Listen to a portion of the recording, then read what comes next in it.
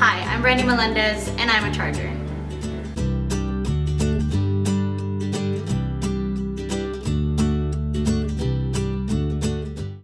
Ever since I was little, around first grade, I struggled with reading. So every day after school I would have to stay an hour, and after that, reading just kind of became a passion of mine. I loved it. It was what I did in my free time, and that kind of sparked me wanting to write.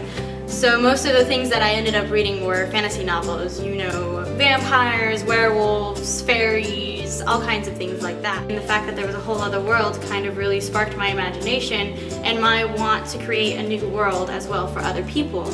I love writing.